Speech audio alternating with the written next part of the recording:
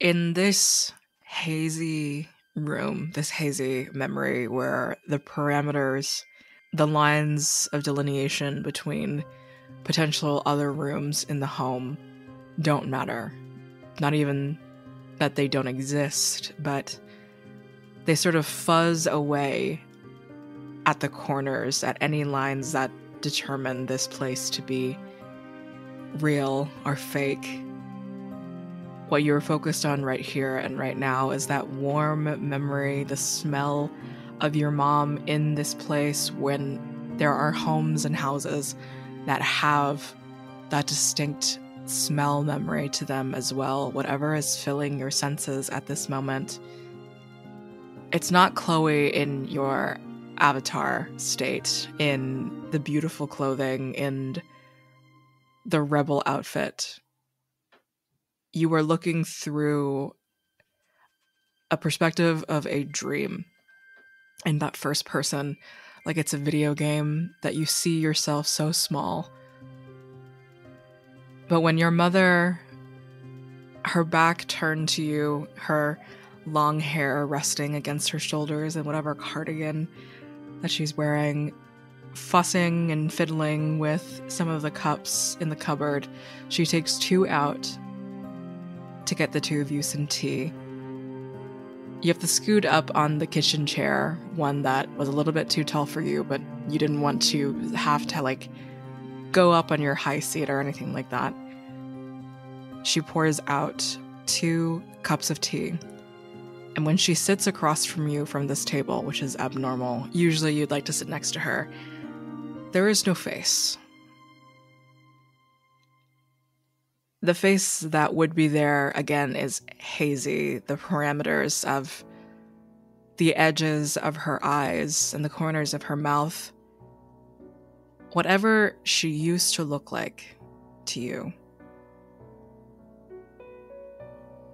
Again, it's not as if it's gone, but maybe you just don't remember what it was like before. An almost cartoonish smile just sort of drawn on, an afterthought, is all that you see.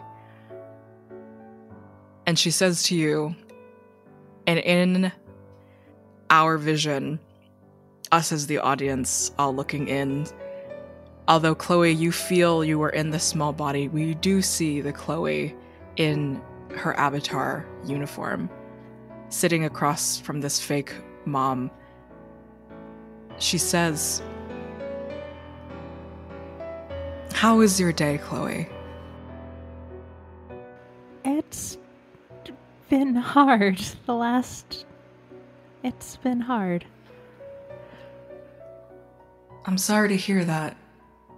You know, I do know you work your very best, and you do an incredible amount to make a lot of people very happy. Do people not see that?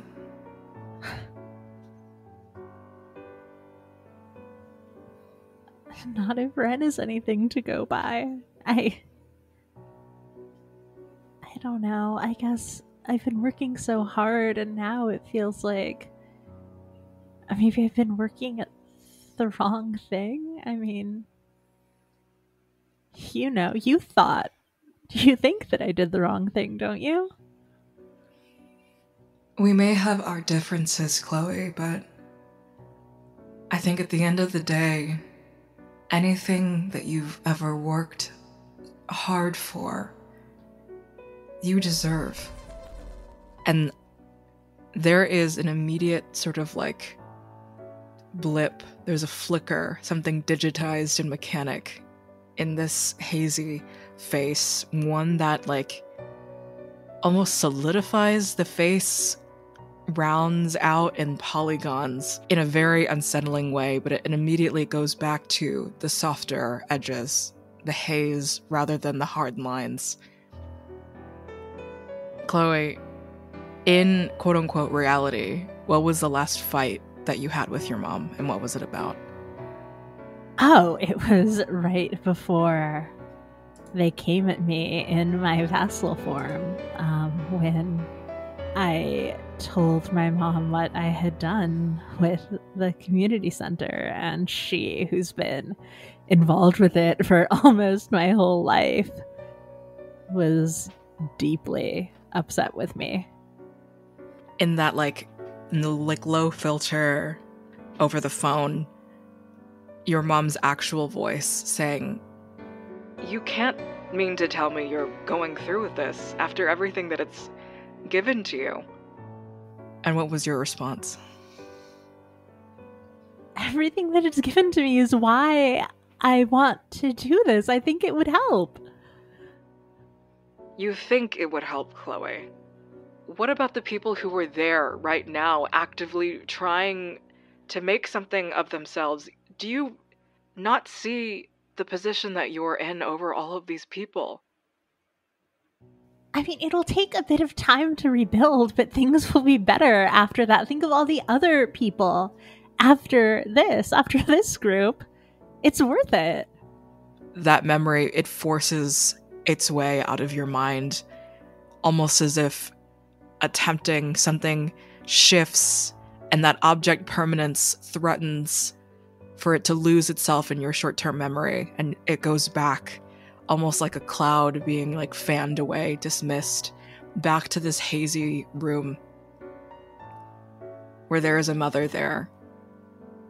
A mother with a drawn-on smile, but with softer edges. Again, this memory, this room almost being pumped with perfume to get you back into this state. This very strong reverberation coming off of the voice and echoing, "I'm very proud of you. I'm very proud of you." And it's not that her mother doesn't tell her that she's proud, but I think that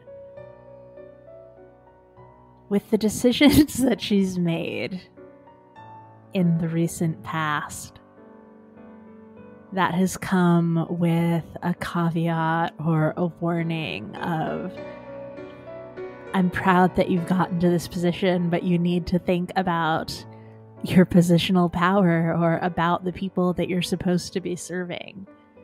And just that straight, I'm proud of you, just the straight, you deserve anything that you've worked for. I think it twinges something in Chloe's mind, because that pride isn't worth it if it's not something that she has put the effort into getting. What is something that you wish your mother would say to you? Not the real mother or not the fake mother necessarily, but what is just the words that you wish you could hear? I think that it is the acknowledgement of their similarities and Chloe's intent. So, I'm proud of you. You remind me of me at your age. I can see what you're doing and what you're trying to do. What is your earliest memory? It's probably in Ren's mind. They're all sitting in the living room of their railroad-style apartment, and I think they're just sitting, and nobody's really talking or saying anything, but they're just together. And maybe her dad and her mom are next to each other and just smiling very fondly as the three kids are playing or being a family. It's just a warm, cozy feeling of this is safe. I'm safe here. And Ren would probably be about 4 or 5 at this point. Again, the people, the figures that you physically acknowledge when you feel someone coming in to your room in the morning to wake you up with any amount of breakfast or news or something, or to help you get dressed. It's this like physical acknowledgement of, oh, this is my mom, this is my dad. Or this is one of my siblings trying to like come in and sneak up on me and like scare me out of bed or something along those lines. But even if there were to be faces, it's almost as if they were like projections, and like the old projections with the bulb where it just feels like it's on a swivel. Each expression, again, digitized and fuzzy in a different way in Ren's mind. Fuzzy and sort of this filter, this thing denoting these aren't actual memories, but it all feels like walking still into your home at 4 years old. And we see, the audience sees Ren's castle avatar, Plum Blossom, walking in. But Ren, you feel yourself as if in a video game in first perspective. And you are playing with something with Adam. Are there any toys that you shared or were allowed to share? Yeah, probably like a couple of this is so Asian.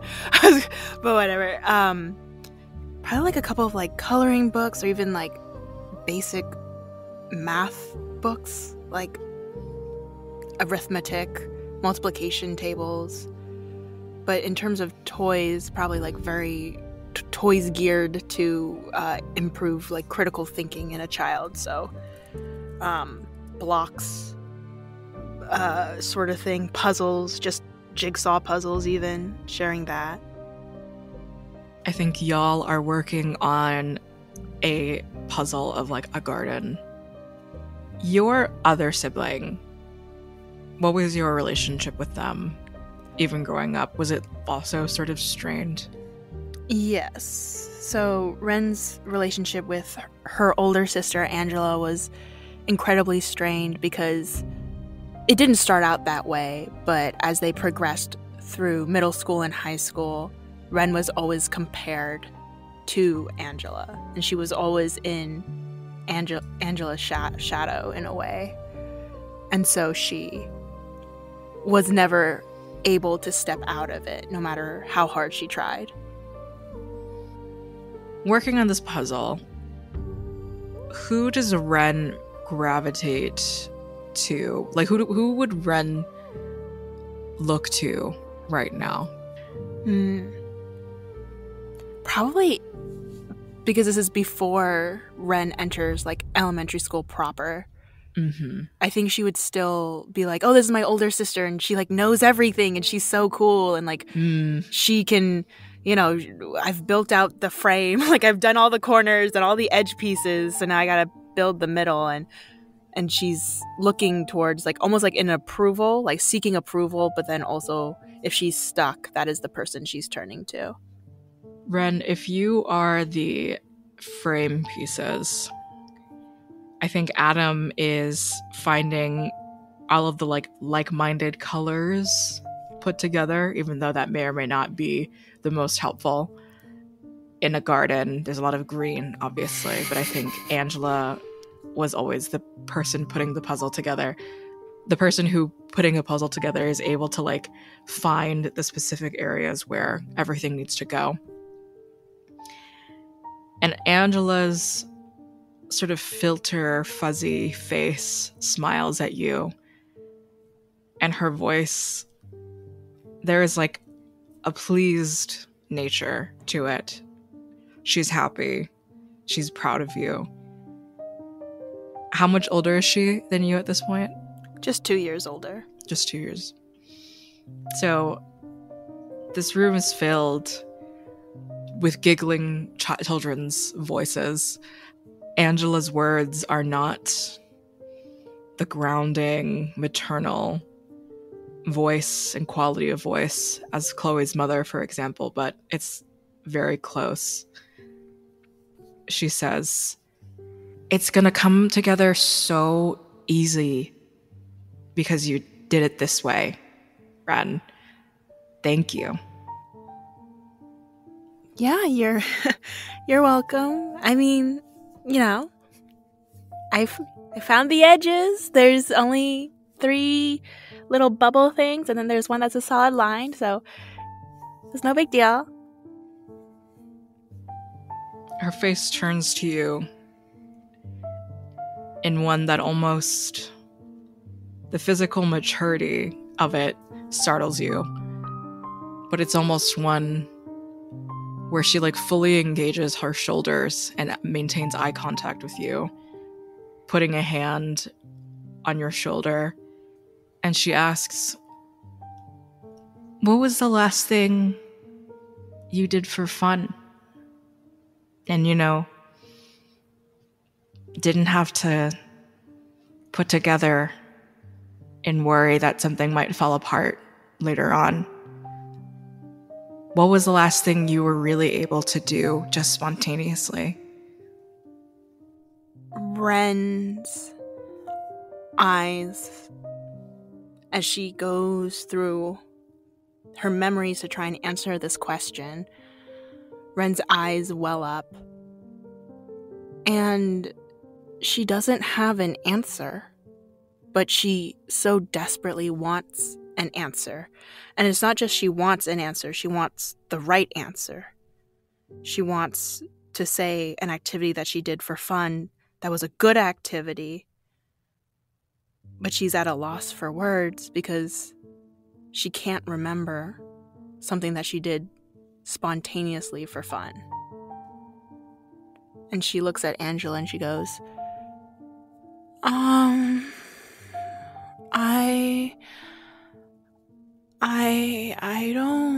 I don't really know. I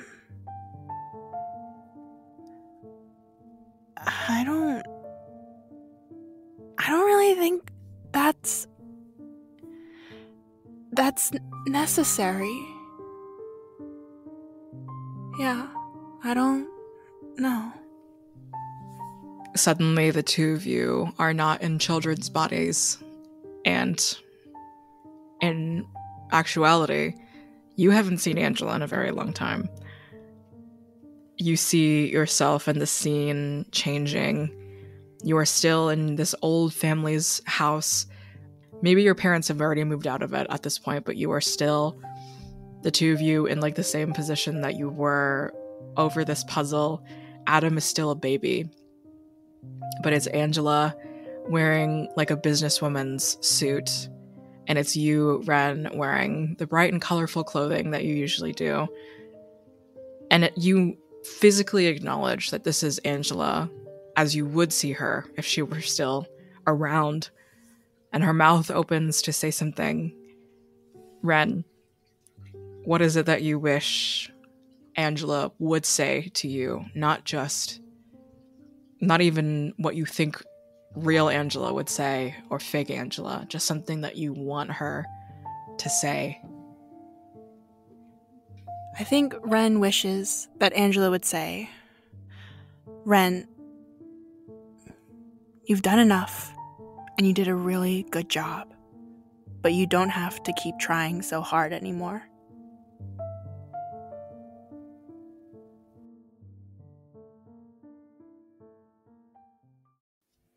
I will not be asking you to recall a first memory, but what is your first memory of Caldera? You came into Caldera for high school, still young, not as young as a baby or anything like that, but it's a new area. It's a new perspective. Your whole life having been literally anywhere else other than this place, the city where there are teenagers who are familiar with public transportation and have relationships to their neighbors in some way or another, and sort of a responsibility to their elderly and to the other to their friends, siblings, and things like that. Maybe something in the suburbs or wherever that you weren't wholly familiar with. But people here, even the high schoolers, you realize take care of each other.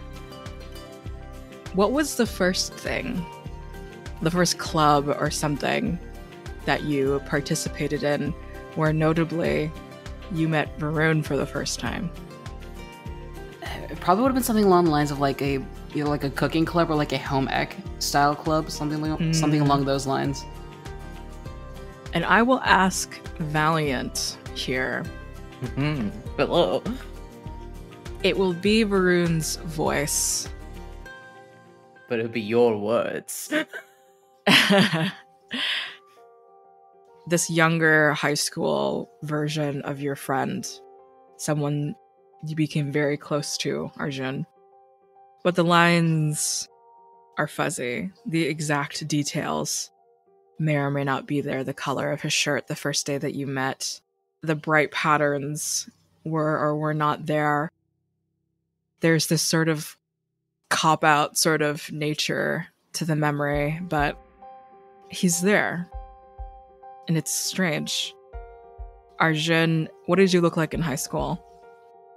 He would definitely be a little bit shorter, maybe like about a solid maybe inch or two shorter. Definitely not as long of hair. Definitely would have been not as wavy, not as like well kept either. Probably would have been almost like very, very short, kind of your typical high schooler haircut you'd probably see. And you'd probably just be dressing a lot more plainly a little bit. Although there would be a little bit of pops of color, but nowhere near as like fashionable as he is now. Mm-hmm. How do you carry yourself? Like, what's your posture like in high school? Believe it or not, he'd probably be a little bit more closed off. So a little bit hunched over, more shy, a little less outgoing as he is nowadays. In this home ec class, which maybe you're even surprised exists. You're maybe back home, this was already something like written out of the curriculum, but it is dealt with such precision and care here. And Varun comes up to you as you are like the person standing by themselves in the little like cooking area that's assigned to pairs, basically. And Valiant craft sort of something that you think a high school Varun would say to Arjun coming up to him for the first time, like encouraging words or anything along those lines. Hey, that's a really good job you're doing over there. Thanks. Kind of my first time really doing this, so, And it's your first time? Whoa! Wow, it took me ages to get the folds quite like that. Nah, that's funny. Nah, yeah, you're probably being really, really humble about it. Not at all. Do you always sit by yourself?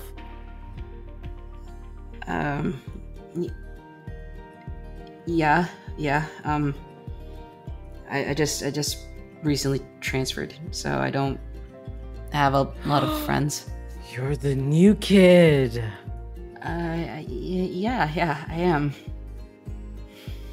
The form of Varun slides into the seat immediately to your right and leans over, and even though you hear only voice, there's a bright smile painted over it, clearly, as Varun says. Well, I'm Varun. Pleasure to meet you. And you know what? I was looking for a new place to sit anyway. So tell me, but how are you finding Caldera?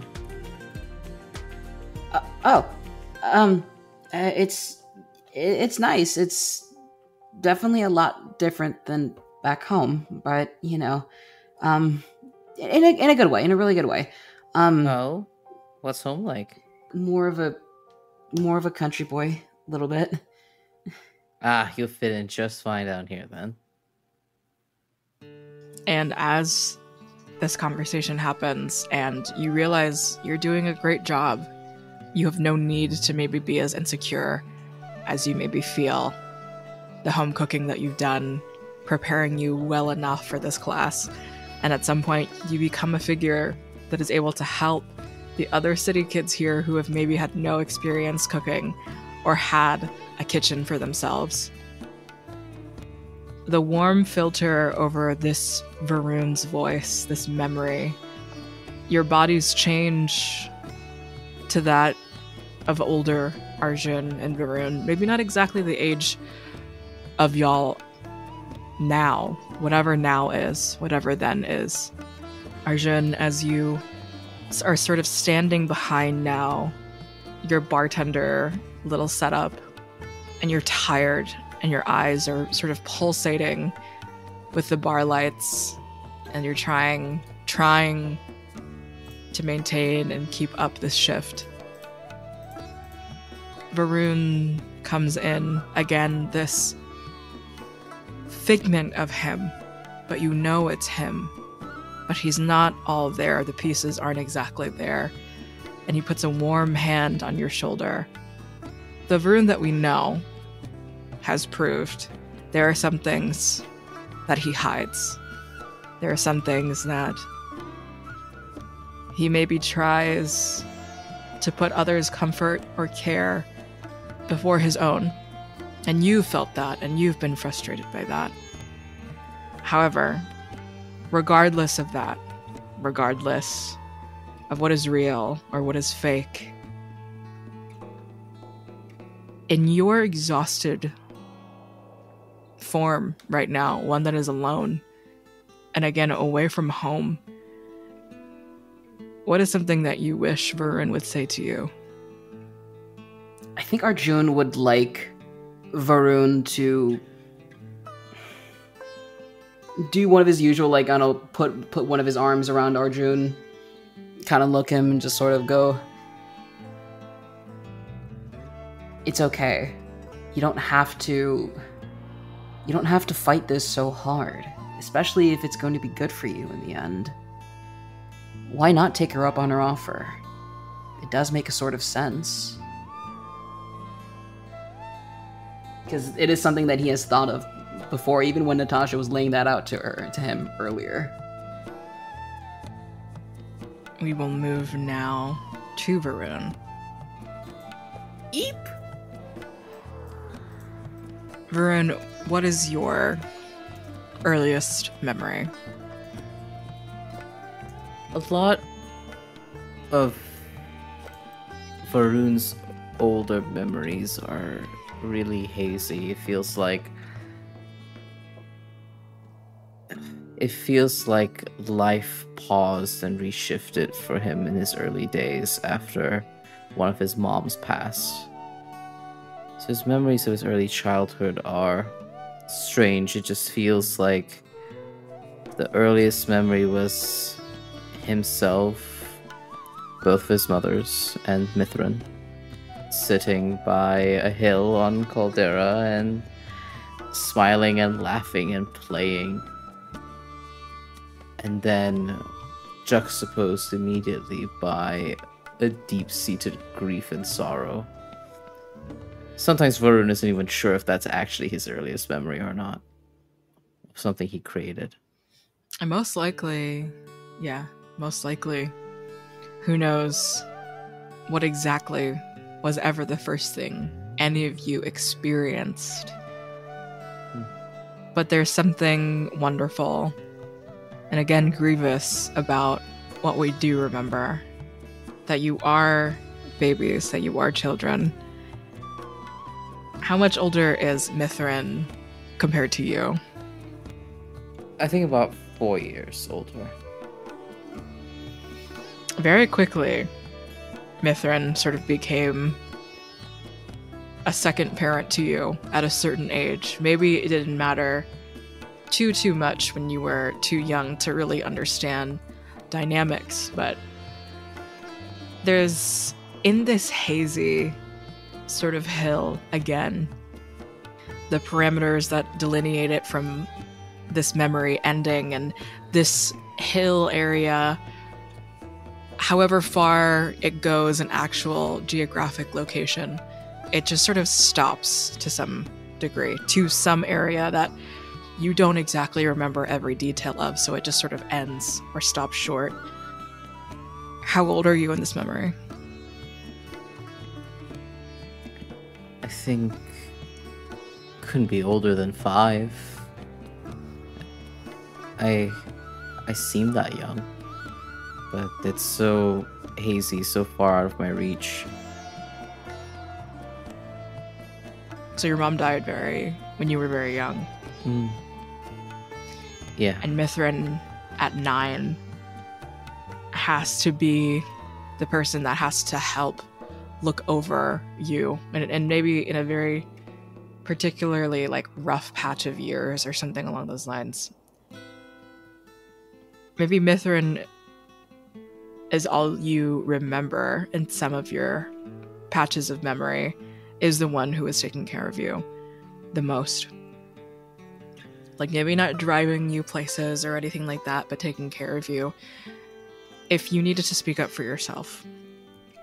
And even if his body is also that of a child, even if a little bit older of a child, there's something still so glowing about his presence, something of that of a knight.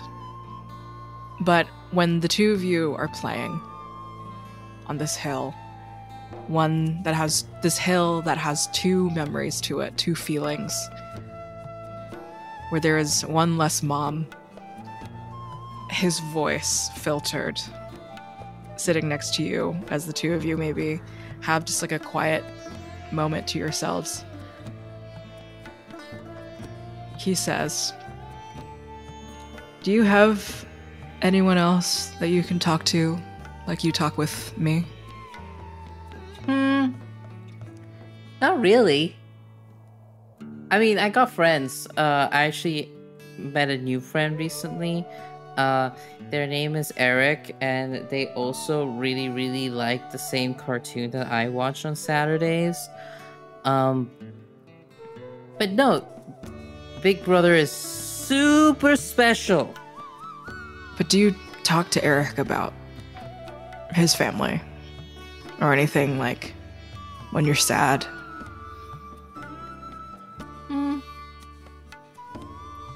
No. I don't. I think Eric has like 2 dads. One of them always picks him up and always buys him like ice cream when he comes out of school. And sometimes I'm like, wow, it'd be really nice to also get ice cream. Can we get ice cream? Like how Mom used to get us ice cream? Varun, we're growing up with the loss of another income in the house was money tight. Absolutely.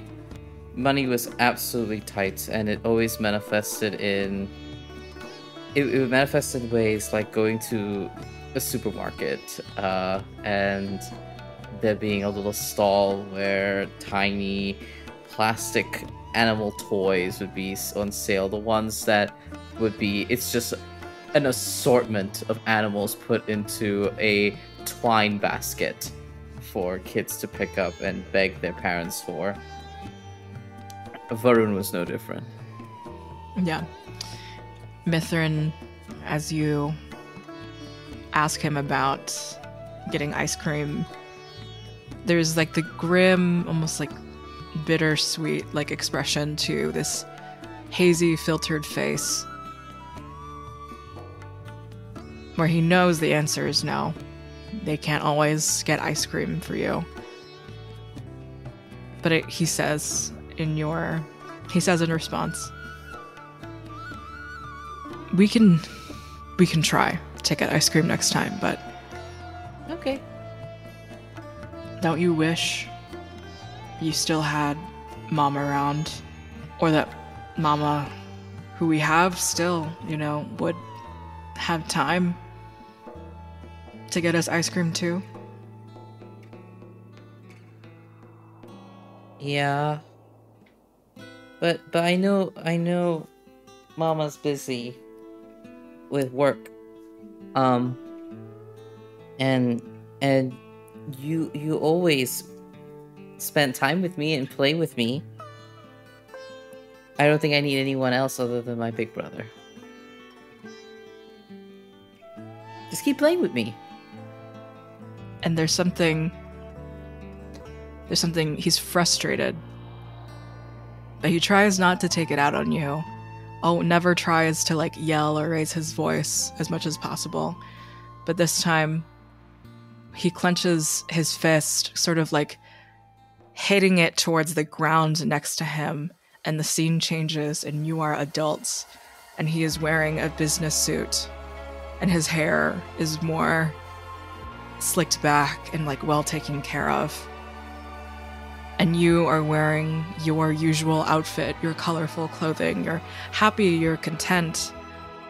He slams his hand on a table in front of you. The two of you are not sitting next to each other on a grassy hill anymore. There is plastic and metal separating you two as you sit across from each other. He says, "Isn't life unfair and something that you should be more willing to want to change in ways that matter?" Not like this. I know you don't care for my choices, but I'm doing real good out there. I'm helping out, and I'm getting better at my cooking and cooking for larger orders. What's so bad about that?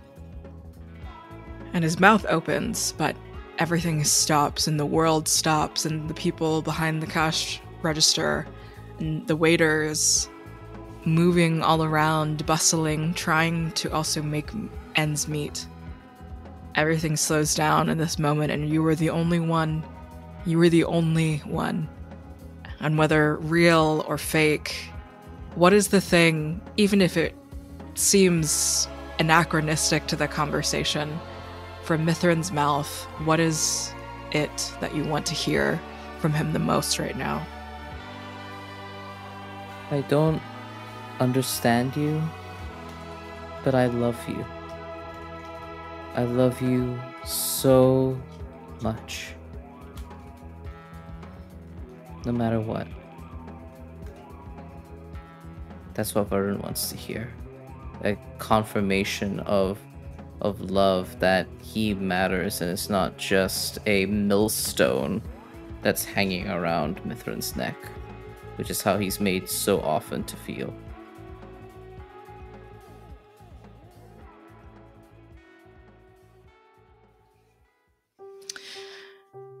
Halcyon,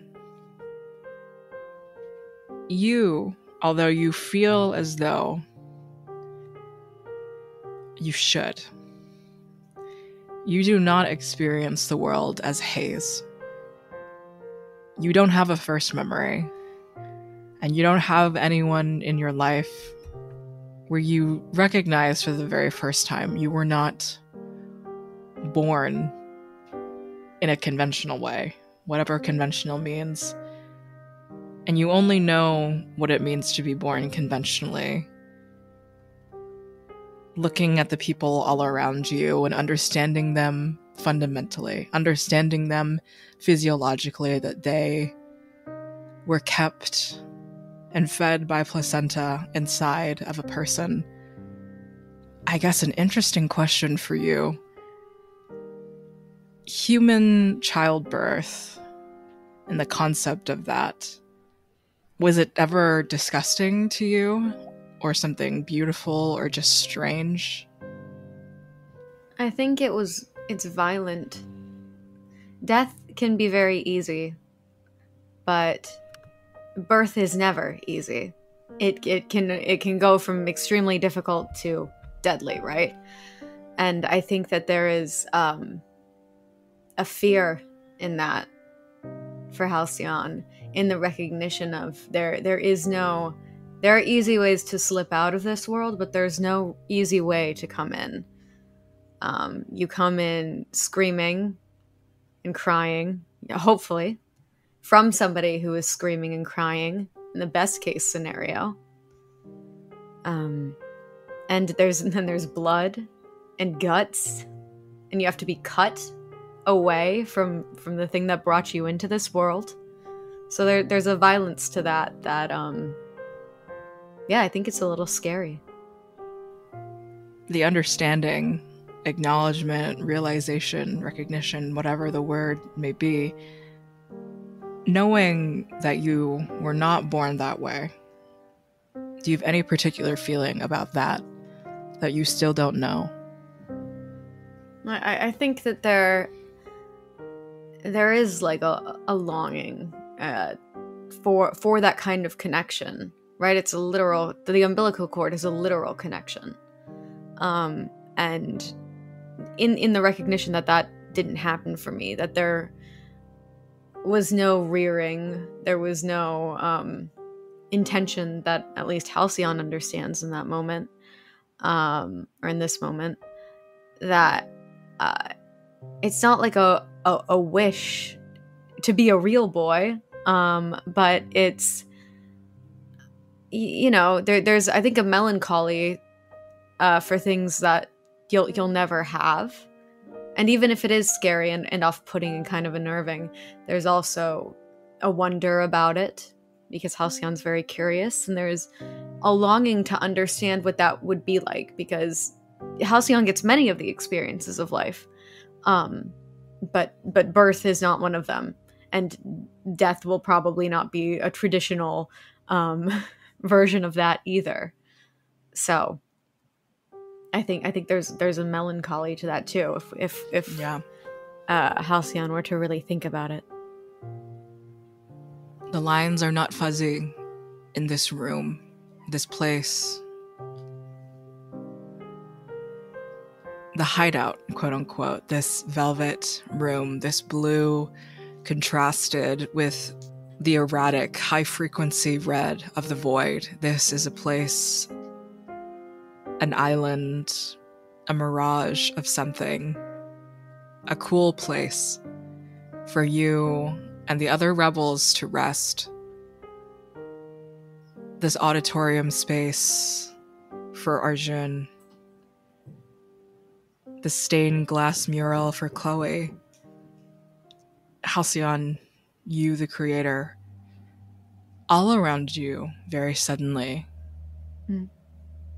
It begins to move and spiral all around you in this warm and sort of slick feeling. There is the scaled nature of the walls and the floor.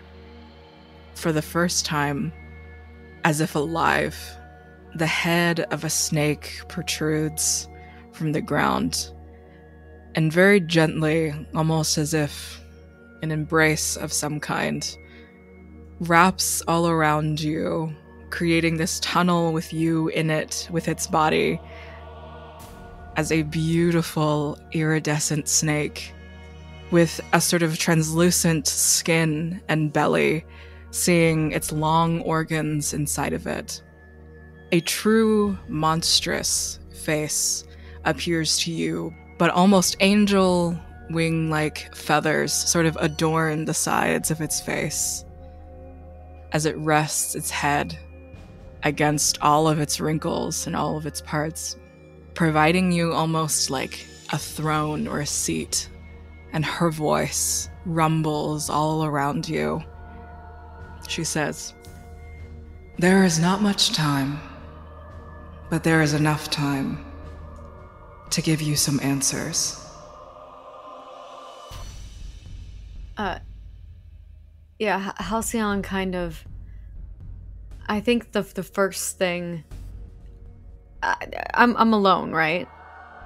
Yeah, I think the first thing out of their mouth is, "Where are my friends?" All of you emerged into the void with valiant intent. But there is something very wrong and corrupted about this castle's enforcer.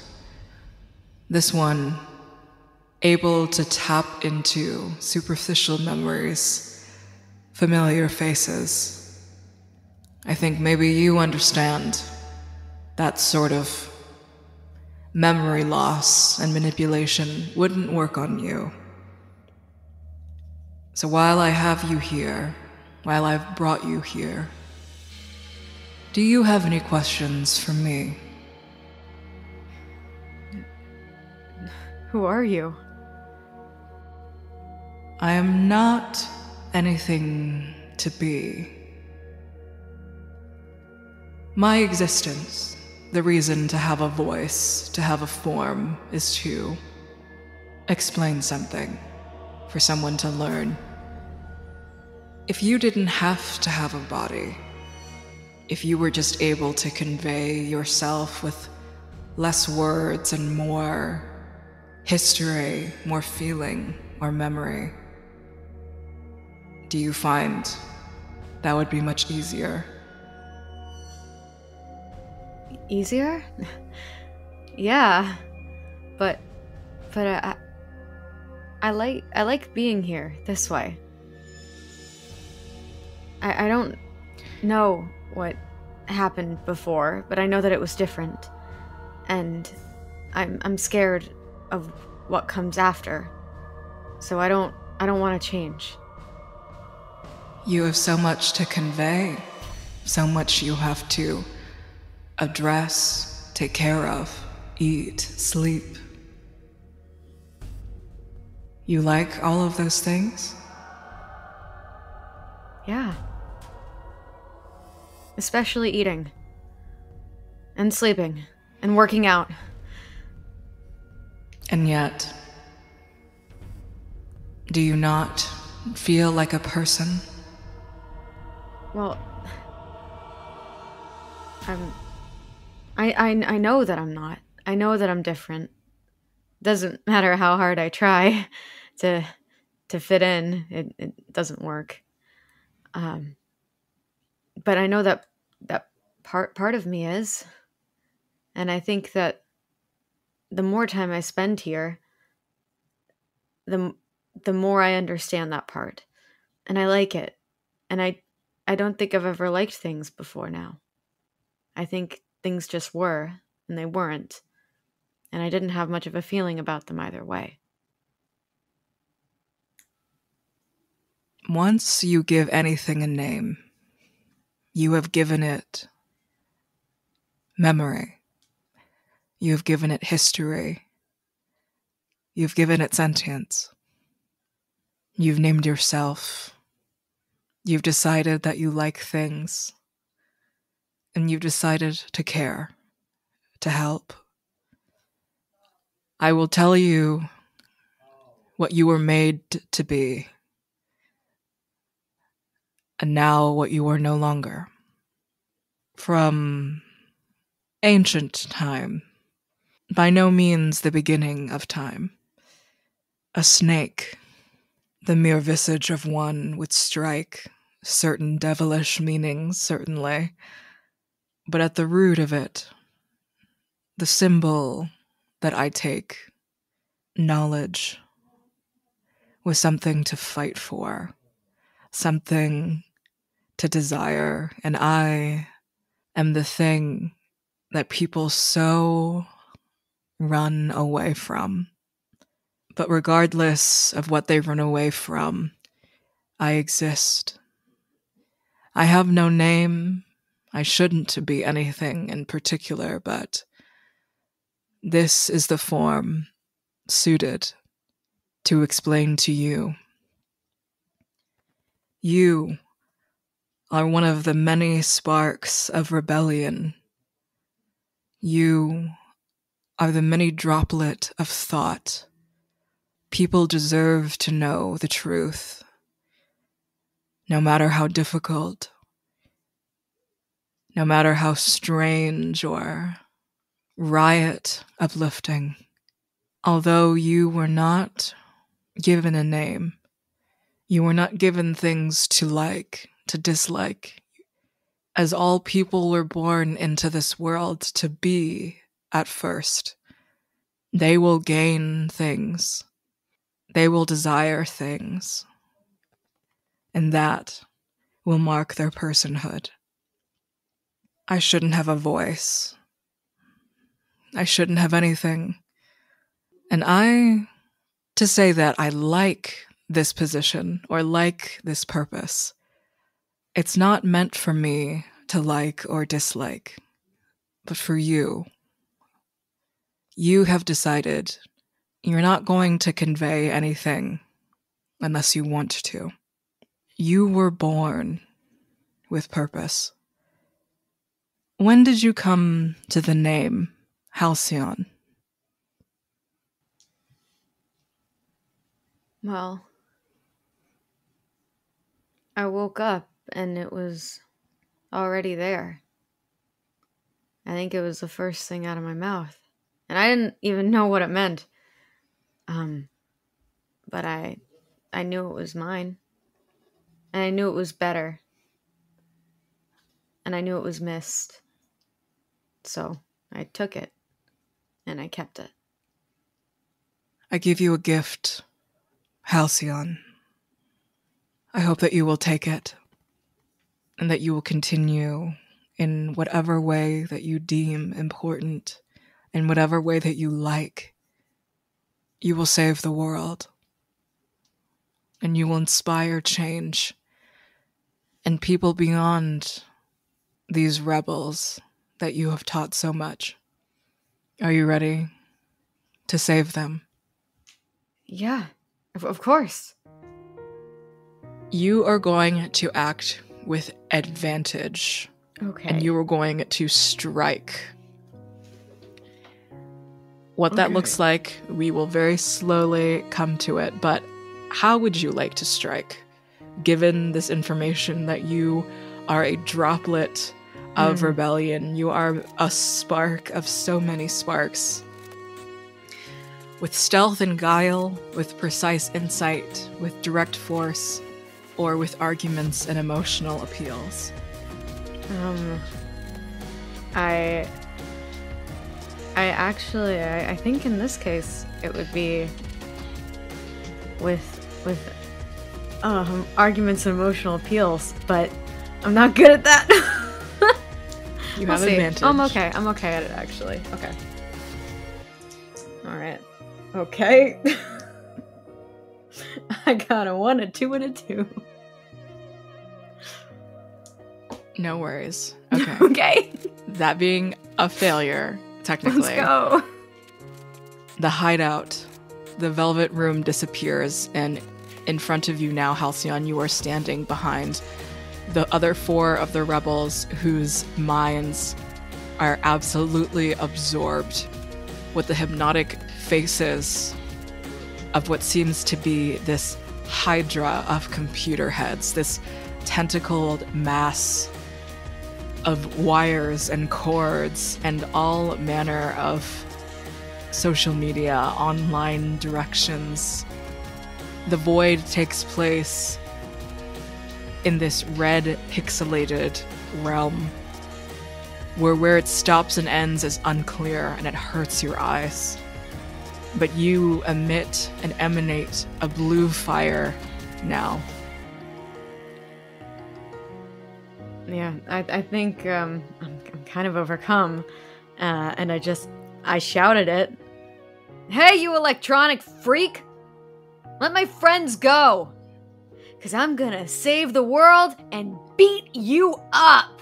And I feel pretty epic saying it, but I don't think the words quite match my intensity. Although the failure, what it looks like here, the beginning of a giggle and the beginning of a guffawing laugh from what you realize to be Natasha Sheridan, whose form takes place as this eldritch online creature. The Hydra's hypnotizing burst out into laughter. And with a willingness surprising to you, The Hydra heads move backwards and the hypnotizing faces disappear. All four of you, Ren, Arjun, Varun, Chloe, are back to yourselves, and you are finally back into this fight, realizing where all of you are and when you entered and what the plan was to kick Natasha Sheridan's ass. Behind you is Halcyon, emitting this new light to them. Natasha laughs, her voice filtered and dissonant. Now that is a fucking story.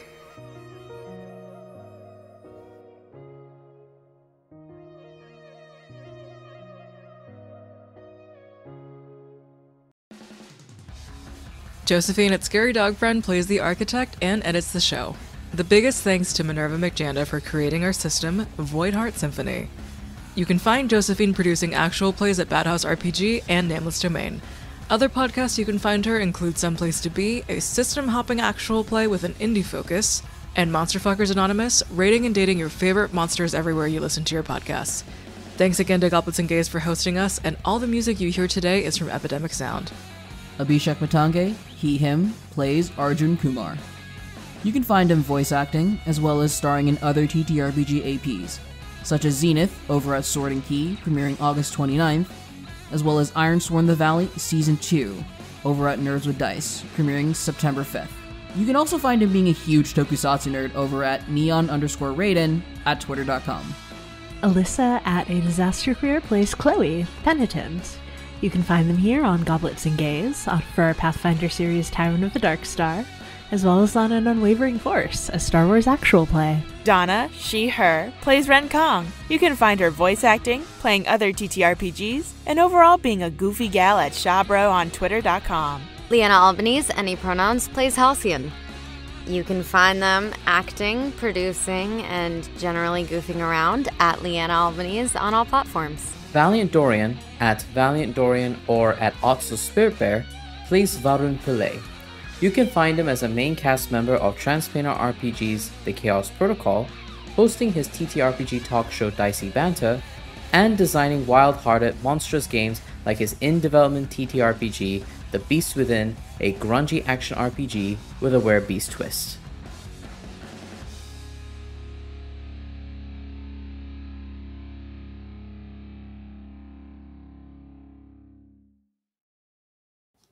Hurt me, Abhishek, hurt me. Oh my god.